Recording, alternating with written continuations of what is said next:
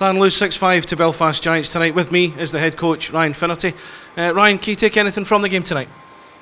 Yeah, but obviously we got behind and battled back and showed some good character, and then we went into the lead. I thought we should have gone into the lead with a 6-4 lead, but the Stripes felt differently, and you're making calls from a long ways out. It leaves yourself wide open for judgment, and that's where I'm frustrated. And Belfast had one, Keefe in the crease there taken away too. So frustration when you watch it back and it's a goal, and those are now deciding games and massive games. You work too hard to have it decided like that, and it's frustrating in that aspect. I thought the guys battled pretty hard, and then they capitalized on a few late power plays, and that's the difference. And Belfast are top of the league, and now they're 11 points cleared for a reason. But you obviously feel as though you could have matched them tonight, maybe even beat them. But how do they stand in terms of the other teams in this league, in your opinion? Well, they're good. I don't want to sit here and talk about Belfast all night. So they're good. They're top of the table for a reason. Their depth is incredible. They're well coached, and they come at you.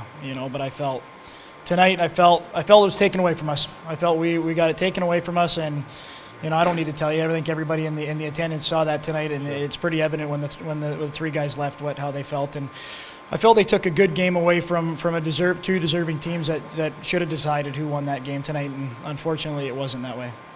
5 goals, 3 scorers. Kevin Bergen getting a hat trick from a Clan point of view. Positive in that respect? Yeah, obviously scoring goals isn't an issue for this club. It hasn't been an issue. It's but we open it up and we give up some goals, and obviously that game tying goal was tough, and then they jam another one in, and we just didn't have the legs at the end to penetrate. And I thought the guys, can't fault them. I thought they worked hard. They battled pretty hard all night, especially going down 3-1 and coming back. Should have been going in 6-4, but that's the way. Those are the breaks, and you know what? When you're on top of the table, I've been there playing. You get those calls. And last night we scored a goal in Belfast, and it's not deemed not a goal. Tonight it is. And those are the small breaks that you get 4 points on.